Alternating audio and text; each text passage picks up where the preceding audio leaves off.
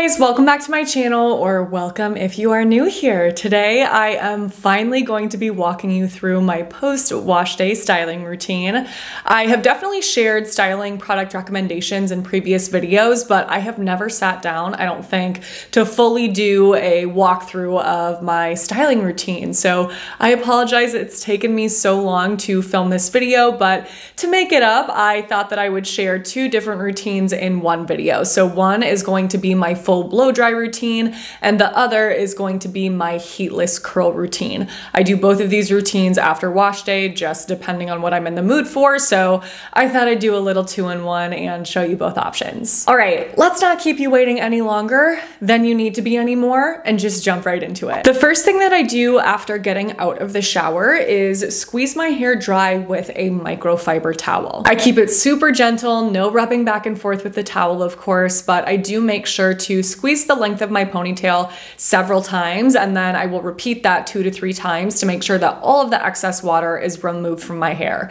This significantly speeds up my drying process, so it's an absolute must for me. After that, I will put my hair up in some sort of towel wrap so that it can dry even further. I have a couple different towel wraps that I really enjoy. I do like to use microfiber here again, so I will either do that or use a t-shirt towel. I think both are great options. Regardless of the type of material that you're using for a towel wrap, you'll just want to make sure that it's super absorbent so that, again, you can speed up the drying process, and you'll be able to tell if that towel is absorbent or not, because if it is, it will be really, really wet after it's sitting in your hair for a while.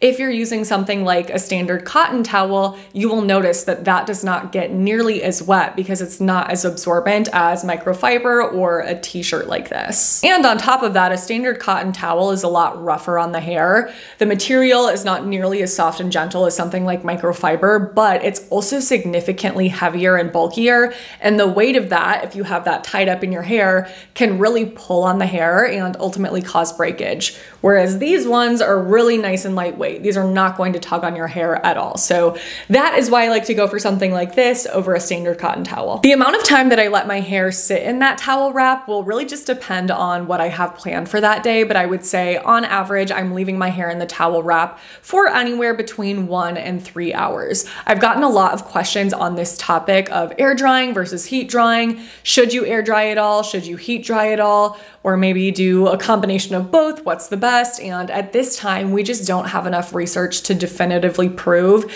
if one is clearly better than the other. We just know that both air drying and heat drying cause damage. I personally feel that letting my hair dry in a towel wrap for a little bit before blow drying is a nice happy medium for me because it minimizes the need for excessive heat on soaking wet hair while also still protecting my hair from breakage, knowing how fragile it is when it's wet. But do what works best for you. Now I am ready to apply leave-in conditioner, and the products that I use here do depend on whether or not I plan to just fully blow dry my hair or do my heatless styling routine. So if I am going to do some sort of a blowout, then I will always use my Color Wow Dream Coat. This is an anti-frizz treatment designed to protect your hair from humidity and leave it looking and feeling really, really smooth and shiny and glossy. They recommend spraying this liberally to sections of damp hair, and they actually specify that your hair should be damp and not soaking wet when you apply it, which is another reason why I like to let my hair dry in that towel for a little bit. After that, Color Wow says that you should not apply other styling products on top of the Dream Coat, but I do not follow those directions. I just don't think this Dream Coat gives me enough detangling and conditioning power, so I always apply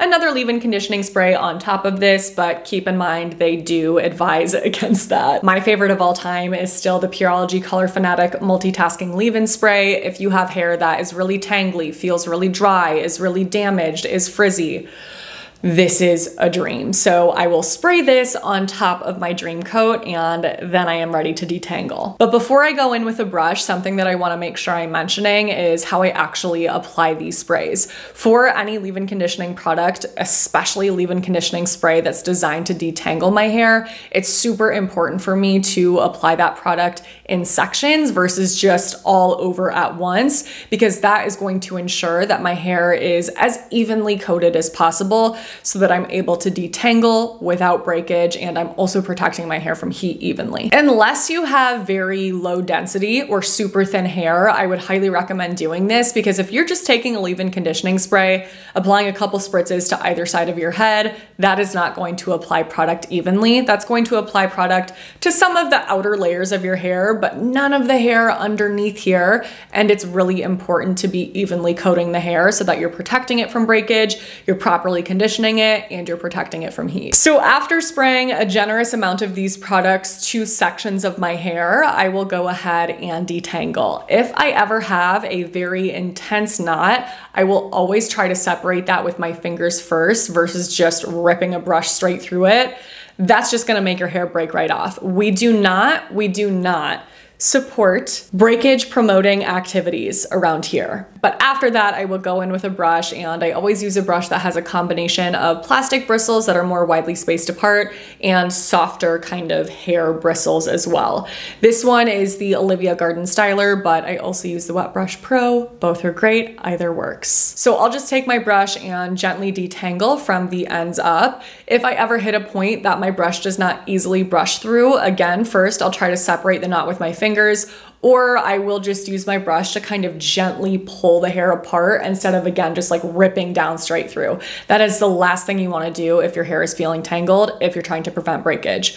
If you don't care, I mean, go for it. Okay, hair is detangled. We have leave-in conditioner and heat protection applied. In order to actually activate Dream Coat, they say that you need to blow dry the hair with tension, meaning that you'll have to pull on your hair a little bit with some sort of brush while applying heat. So I am using my Dyson here today because I already purchased it and I'm not letting that $600 go to waste. But if this is not an option for you to purchase, I will list some other options below that are more affordable at different price points. So I do start off the blow drying process by blow drying just with my fingers and without using any sort of brush or tension, really mostly just around the top of my head and my roots to speed up the drying process, because that part takes forever to dry. But then once my hair is, I would say, like 80% dry, then I will go in with a brush and that dryer to apply the tension. If you are using the Dyson, you can of course just swap out the dryer head for one of the brush heads to apply tension in that way. But if you're just using a regular dryer, you can either use a round brush or a vented brush, and I will list some options for those below as well. I almost never try to recreate a salon style blowout at home because my hair texture just does not hold on to that style for long at all. Even if I get my hair professionally blow dried, it looks amazing at first, but it falls flat within a couple hours. So for me, it's just not worth the hassle and the time and effort, even though I love how it looks at first. So I don't really ever do that. Instead, I will either blow dry my hair pretty much completely straight and then leave it like that, or maybe curl it later in the week with a curling wand, or I will not blow dry it completely straight, and instead I will use the Dyson curling attachment to create curls, but then I have to do like a tight curl, pin them up, a lot of hairspray. Like that's really the only type of heated curl or heated style that lasts on my hair. So today I am just using that brush to blow dry my hair straight, and then after my hair is fully blow dried, I do like to apply a little bit of a styling oil. This is definitely not a crucial step, but I do feel like it just gives my hair that perfect final touch. It makes it look a little bit glossier, it tames flyaways, so I love to use a hair oil. The oil that I'm using today is the Oribe Gold Lust Nourishing Hair Oil. I love this. It is so good, but it is obviously pretty pricey, and I have a lot of other hair oils at lower price points that I do really enjoy, so I will list some options again at different price points for you in the description box as well. So after applying a few pumps of that oil to my hair, my blow dry process is complete. All right, now for my heatless curl routine. I do really love to create heatless curls if I'm not going to be styling with a blow dryer, and when I create heatless curls, I don't do a full blow dry with tension.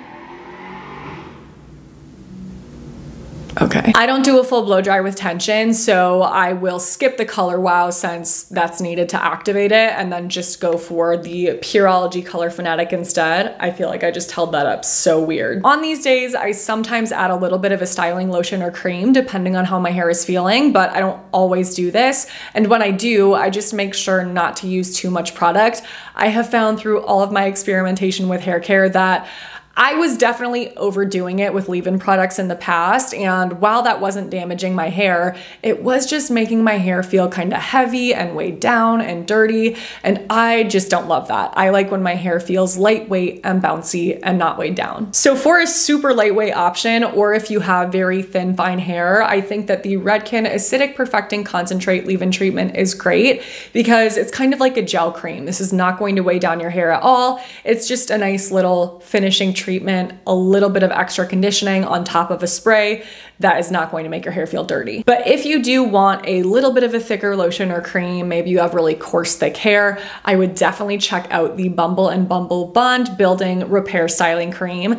This is so good. It always makes my hair feel so soft and smooth. I really love it. I personally like to apply lotions and creams like that after I have applied my leave-in conditioning spray and after I have detangled my hair. Because my hair does get pretty tangly, it just doesn't really make sense for me to apply products like that on top of tangles. It just doesn't apply product evenly. It ends up sticking to certain areas of my tangles and not others. So in order to make sure that I'm getting even distribution and not ending up with like chunks of my hair that feel heavier than others, I will apply a leave-in conditioning spray, detangle, then take a little bit of that and just run it through the lengths and ends of my hair. But if you don't have tangly hair, then you could definitely apply the lotions and creams before brushing, because that's just going to give you even more protection from breakage. After that, I do actually go in with a blow dryer for a little bit, so I guess it's not completely heatless, but I'm only blow drying around my roots at the top of my head because, again, otherwise that takes forever to dry. And then on top of that, I just feel like my hair looks so much better with a little bit of a blow dry at the roots. It makes it look more uniform. It makes it look more sleek and soft and shiny. It helps to tone down frizz. And for whatever reason, I feel like my hair always looks greasy if I let it air dry at the roots versus if I blow dry, it doesn't seem to. Do any of you have that problem? Maybe it's just me, but I definitely prefer how my hair looks when I blow dry at the root a little bit, get some nice volume, y'all get it. Then after that, when my lengths and ends are still damp, I will use my heatless styling tool of choice, I guess. My go-to for more defined curls is still the Octo Curl, so I will list that below. But if I am in the mood for defined waves, let's say, instead of curls, I absolutely love the new rope tie curl technique that I have been talking to you guys about in recent videos. So I'll just take that rope tie, place it in the center of my head, and secure it with a jaw clip. That's definitely a top tip I would recommend for rope tie curls because it just keeps the rope tie in place so that it's not falling all over the place when you're curling. So again, I have already shared this rope tie curl technique in previous videos, but I did see a lot of comments saying that it was the same thing as French braiding, and it's actually not. There are some differences. So the key difference is that for this technique, you will pull a section of hair across the rope tie like you would with a French braid, but instead of leaving it there, you fully wrap it around the rope tie back to the starting position. Then you will do the same exact thing with a section of hair on the opposite side of the rope tie, pull it across the tie, pull it around so that you are back to the starting point. The similarity to French braiding comes in as you continue to wrap your hair around the rope tie. You will want to continue to pull more hair into the tie as you're wrapping, just like you would with a French braid. But again, the difference is that you want to actually fully pull the hair around that rope tie and back to the start. It is a little bit confusing to get the hang of at first, but I promise once you practice a few times, it's super quick and easy. Then to secure that rope tie in place, I will just wrap a hosiery elastic around the ends of my hair a few times, and then I am good to go.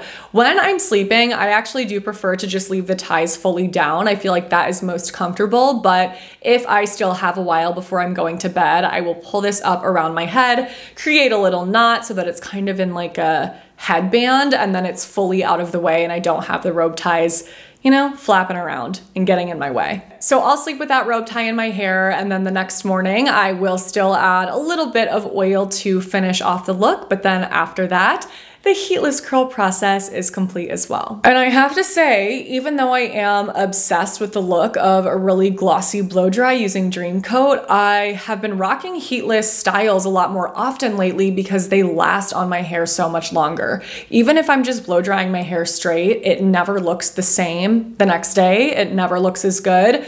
With overnight heatless waves and curls, my hair always lasts at least 2 days, if not longer. So This has been my go-to. I am really loving it. All right, you guys, that is it for my post-wash day styling routines, plural. I hope that you guys found this helpful. Again, I'm so sorry it took so long, but hopefully you enjoyed it. Let me know in the comments below if you are going to test out anything that I talked about in this video. I will, again, have all of the products that I talked through listed and linked in my description box below in order of mention, so it's really easy for you to find. If you did enjoy the video, please don't forget to give it a thumbs up, subscribe to my channel if you haven't already, click on that notification bell, and send my channel to a friend. Thank you so much for your support in doing all of those things. It really helps me out, so it means the world. And thank you guys so much, as always, for watching. I love the freaking heck out of you. Make sure to stay tuned for my next video because that will be up in a few days. But until then, I hope you have a great few days.